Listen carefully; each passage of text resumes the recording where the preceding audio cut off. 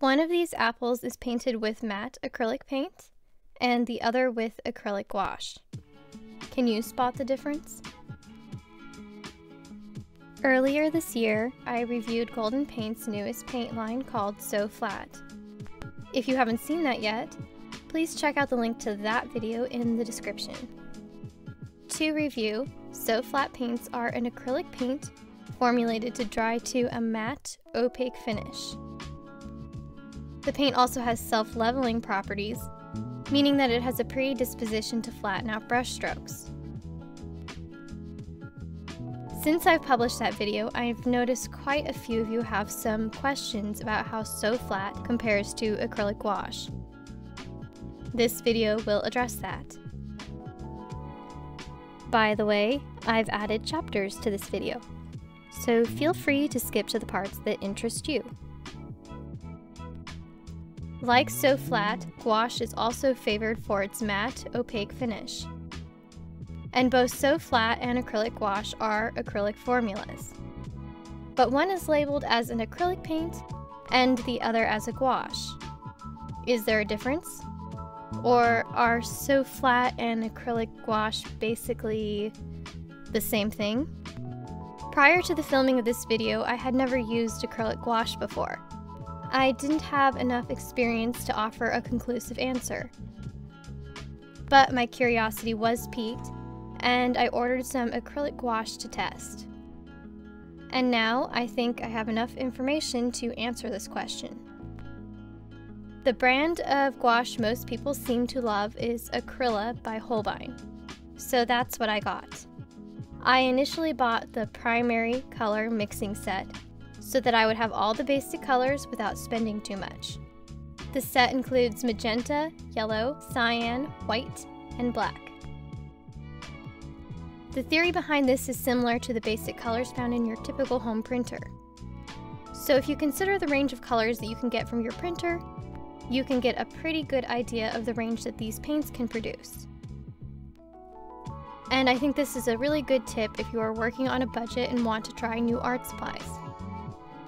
Start with a basic palette, and if you decide you like the paints, you can build out your collection to include a broader range of pigments. I already had a set of SoFlat paints to test, so once the gouache arrived, I was ready to lay out a chart comparing the colors. And immediately I realized there was a critical flaw in my plan. Very few of the paint colors overlapped, and most of the pigments were completely different, which is important if you are trying to make a meaningful comparison. When you look at the label on a tube of artist-grade paint, it will almost always give you the pigment name, unless the paint color is proprietary. If you want to compare two paint brands, you need to look at the pigments, not necessarily the name of the paint color. If you are shopping online like I was and can't see the label, most art retailers include a description of the pigment content for each paint color. You can also usually find this information on the paint manufacturer's website. After sorting through 40 colors in Golden's line and over 100 colors in Holbein's line, I was surprised to find very few cases where the pigments overlapped.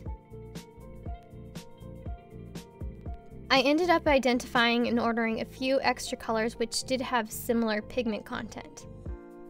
But even then, the exact pigment blend did not always match.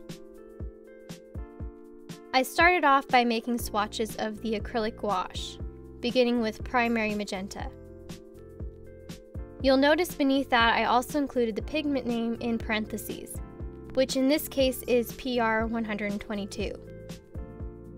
The next two colors on the chart are both paints containing PR 112, a form of naphthol red. I wasn't able to identify any paints in Holbein's line containing that particular form of naphthol red, so I'll skip down to the next color, which is primary yellow. This color is a blend of two pigments, PY3 and PY74. Next, I swatched out primary cyan, which is a phthalo blue. And when I was erasing some stray marks, I smudged the paint,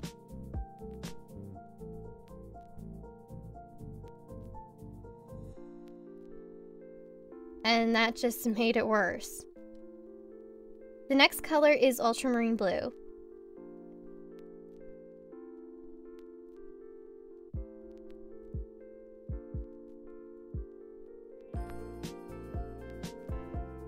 And then black. And white. You'll notice that on the white I doodled a flower in each column to test the coverage and opacity. Now that these are dry, you can see the acrylic gouache is quite matte and appears opaque. And while I've still got the paint on the palette, I'm going to paint a quick triad of the 3 primaries.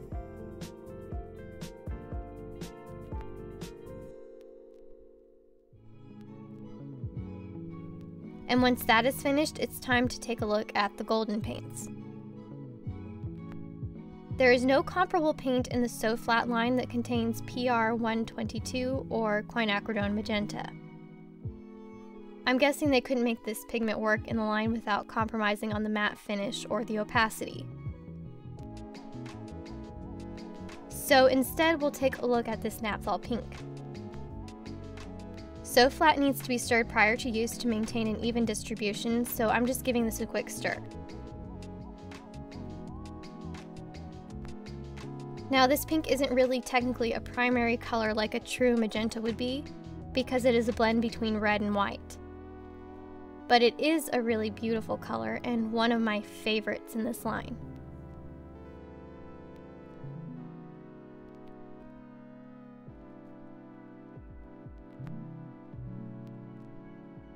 The next color we'll be looking at is this naphtha red. This is the same pigment as the pink we just saw, but it is a true primary red without any added white.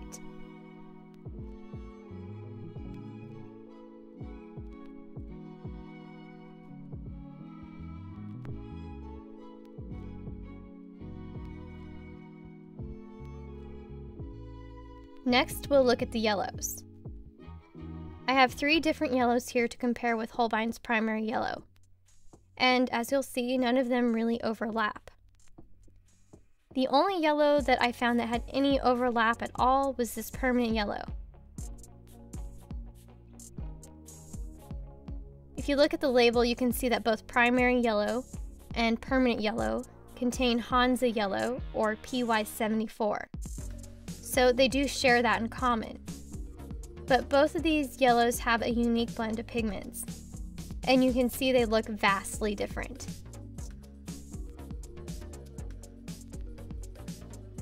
The permanent yellow is clearly much deeper and warmer. So all in all, it was definitely a failed comparison.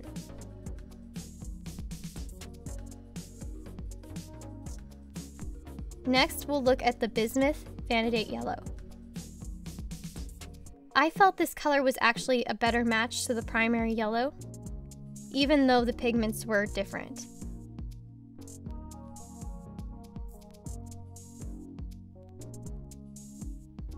But you can see they are still not quite the same.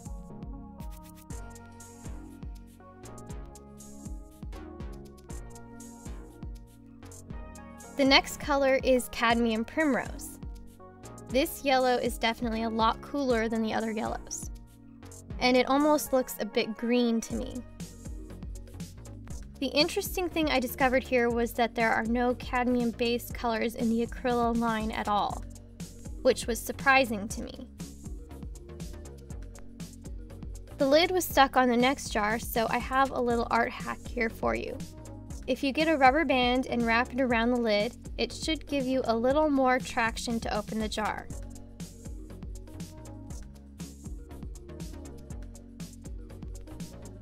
It works for other kinds of jars too.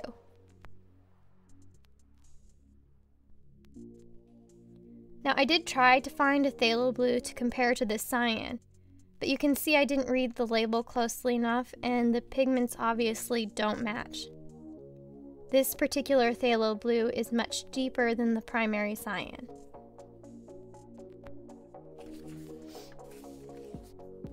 The next color is cobalt teal, and again, I found nothing in the Holbein line that was quite the same.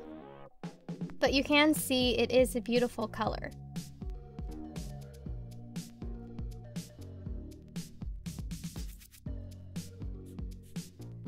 The next color we'll be looking at is ultramarine blue, and here finally we have a paint color that matches. And the next two colors that we'll be looking at, which are black and white, both contain the same pigments across the two different paint brands. So we can make a reliable comparison in both of these cases. Looking at the black gouache, it actually looks darker to me than the SoFlat black does. It might be hard to see this on camera, but this is how it appears to me looking at both of these samples in person.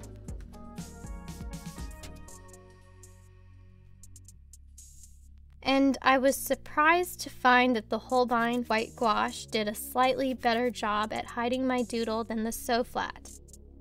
Although obviously you can still see through both of these.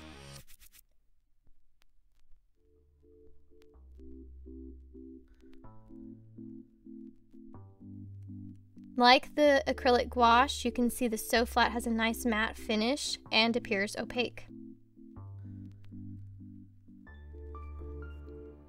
Because there wasn't a whole lot of overlap between these two paint lines, I decided to swatch out 3 more colors that weren't on my original chart: dioxazine violet, burnt umber, and burnt sienna. And like before, the acrylic gouache will be on the left, and the SoFlat will be on the right.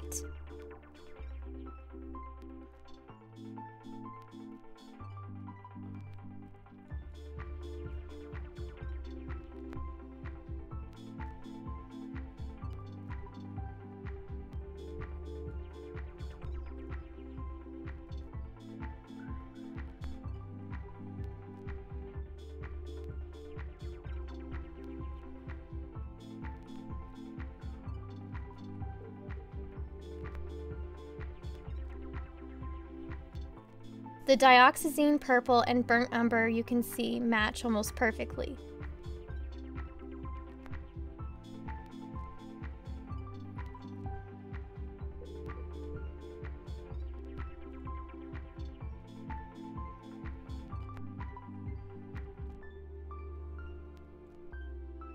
But you can see something is going on with the burnt sienna.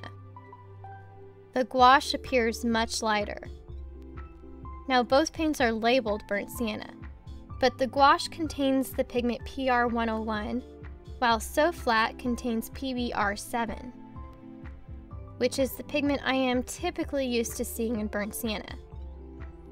This really illustrates why it's important to examine the pigment content, because it might vary from manufacturer to manufacturer.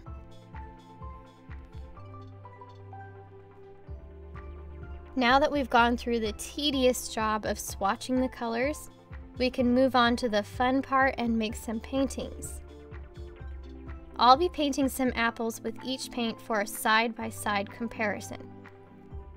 But first, I'm going to do some warm-up exercises to familiarize myself with the paint. I'll start with SoFlat. In a previous video, I asked for suggestions about what I should paint next, and hydrangeas were suggested. I love doing floral paintings, so this sounded like a great idea to me.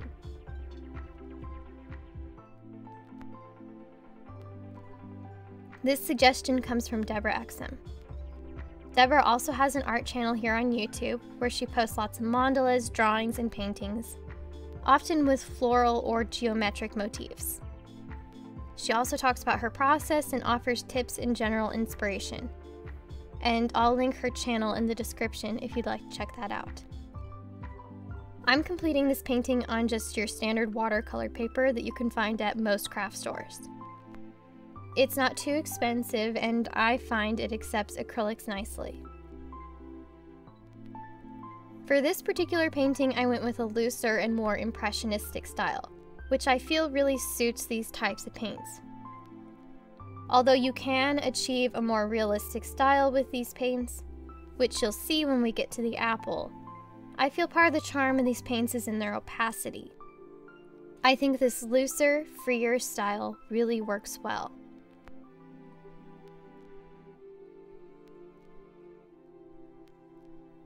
The next painting I'll tackle will be a warm-up with the acrylic gouache.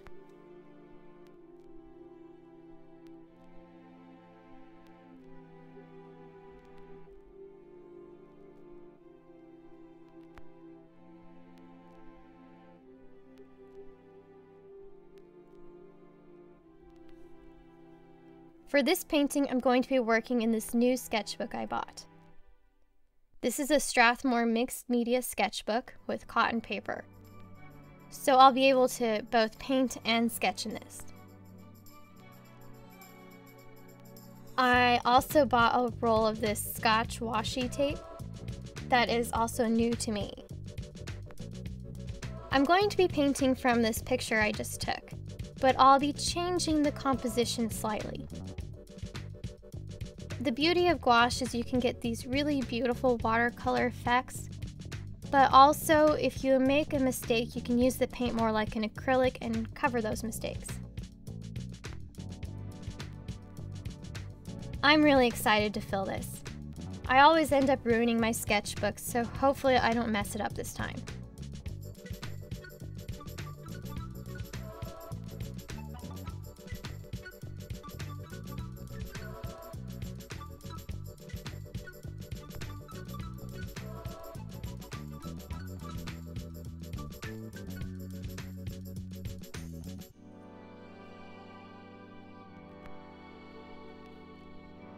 I decided to make a few changes to the composition just to simplify things a bit. For one, I decided to eliminate the teapot in the background entirely. And as you can see, I also started painting the sunflowers in the background, but I felt it clashed with the overall color scheme and cluttered the composition too much, so I just ended up painting those out. And I'm glad I did that.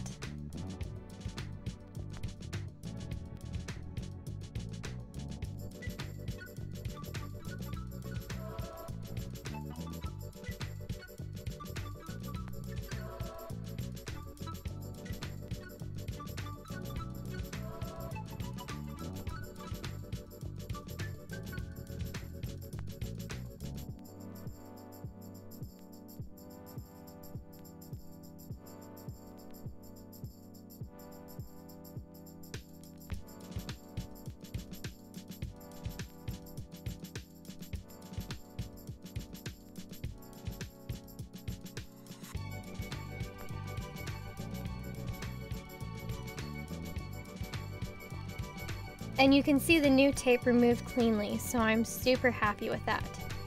It is a huge improvement.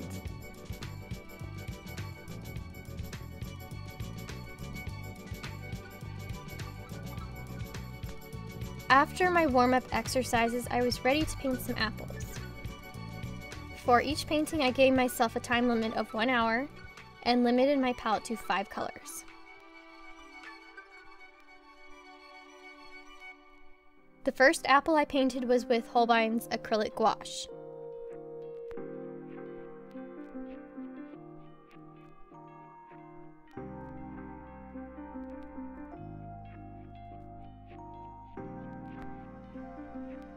For both paintings, I am attempting to paint as realistically as I can within the confines of an hour. My paintings often go through an ugly stage, especially in the early stages. I like to paint in layers, so I will be making many changes and revisions as I paint this. And then at a certain point, the painting starts to make sense and really comes together. And this becomes my signal that the painting is finished and it's time to stop.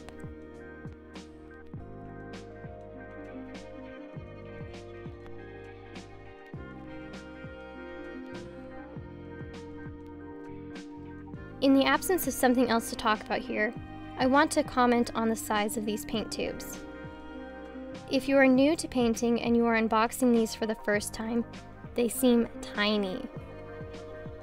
This Acryla paint contains less than an ounce per tube. Although these sound like very small quantities of paint, artist paints typically go much further than you might expect. Good quality paints like these typically have a high pigment load, and I usually extend the paints with water as I work. For some context, I have been painting regularly with this same 2-ounce tube of yellow ochre for 3 years, and I only just needed to replace it.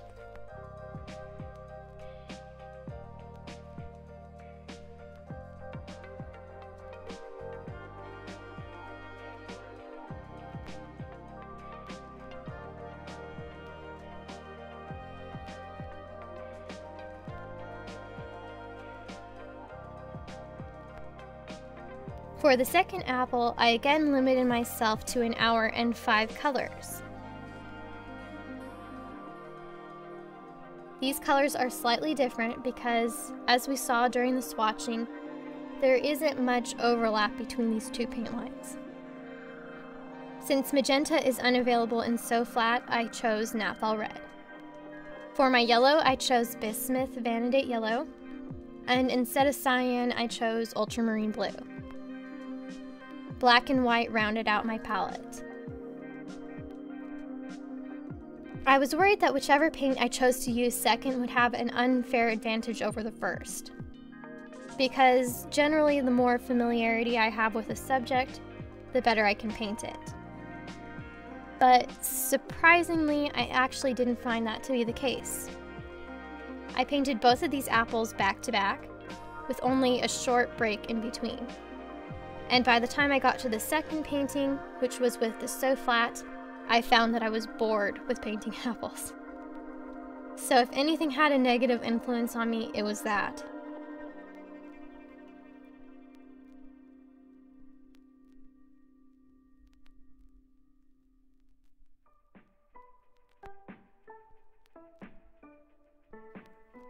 Here are the two paintings together.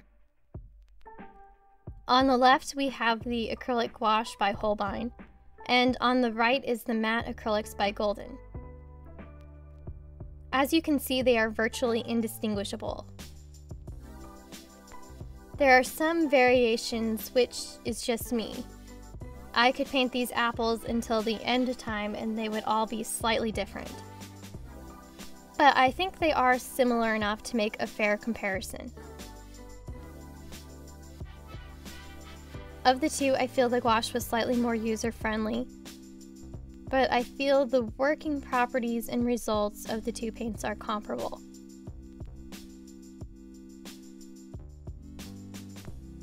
So when you really get down to comparing the two product lines, you can see that each was designed with different priorities in mind. Golden's line currently contains 40 colors.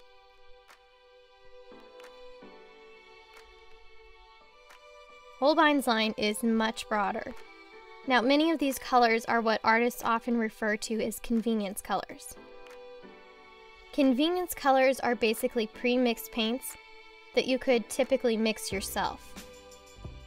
This beautiful pastel lilac shade, for example, can be recreated by mixing titanium white and dioxazine purple. And this naphthol pink we saw in the golden line can be achieved by mixing naphthol red and white. The advantage of pre-mixed colors is that they are ready to use and they take the guesswork out of color mixing. The drawback is that it often isn't pragmatic to purchase many convenience colors. Artist paints can become expensive, and I feel it's best to focus my palette. The SoFlat line contains fewer convenience colors. Whether that is a disadvantage, I leave to you to decide. I was a little surprised to find that Holbein's line excludes cadmium-based colors, whereas Golden's line contains 5 out of 40. I can only speculate as to why that is. It could be that Holbein chose to omit cadmium for either health and safety reasons or for economic ones. But it's still a little unusual to find an artist-grade paint line that omits cadmium entirely. Part of my decision-making process when I am comparing different paints is the cost, and I'm sure this is true for you too. I looked at each of these colors individually, as well as the different tube sizes, to arrive at some general conclusions to share with you. Unlike household wall paints, which are typically the same price irrespective of the color you choose, the price of artist's paints varies by the color, or more specifically, the pigment used in the paint. These pigments are classified by series, starting with Series 1. Each series represents a different pricing tier.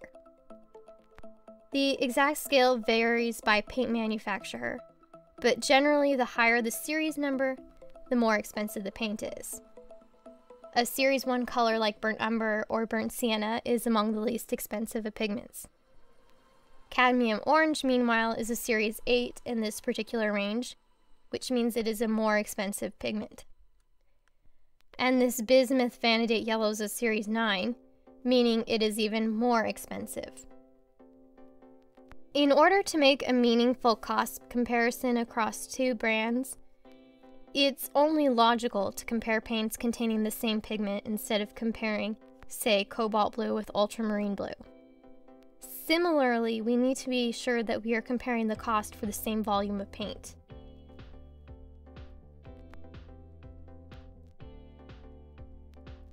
So let's take an example. Here's a 2-ounce jar of SoFlat black paint. The MSRP is $10.59. And here is a 0.68 ounce tube of acrylic gouache, also in black. It retails for $9.25. Both paints contain the same pigment, PBK7. So which paint is cheaper? If you were to glance at the price on the sticker, you might come to the conclusion that the acrylic gouache is cheaper. But the problem is that the SoFlat paint contains 2 ounces of paint, and the Acryla at 0.68 ounces contains less than half that amount. So in order to make a meaningful comparison, I calculated the price per unit, or more specifically the price per ounce. And it's pretty easy to do this for yourself. I like to use Excel spreadsheets when I'm comparing lots of different products, just to keep everything organized. To calculate the price per ounce of SoFlat, I took the price, $10.59, and divided it by the number of ounces in the jar, which was 2. This gave me a unit price of $5.30 per ounce of paint. I applied the same thought process to the gouache. The MSRP is $9.25, so dividing that number by the number of units in the tube, 0.68 ounces, gives us a unit price of $13.60 per ounce. So in this particular case, not only is the Holbein gouache more expensive per ounce, it is more than twice as expensive as the SoFlat. Now, I've been looking at the MSRP, not the sale price, because sale prices tend to fluctuate throughout the year. But what if I were to take the current sale price into account? At the time I recorded this video, these paints were on sale for $6.35 and $7.38 respectively. Quickly calculating this again yields similar results. The SoFlat still is substantially cheaper per ounce. So of the paints containing overlapping pigments, I found that the SoFlat line was consistently cheaper than Holbein's gouache. But keep in mind these figures can and will change from day to day, from retailer to retailer, and from color to color. If you are budget conscious, my finding was that SoFlat was much less expensive than Holbein, while producing comparable results in terms of matte finish and opacity.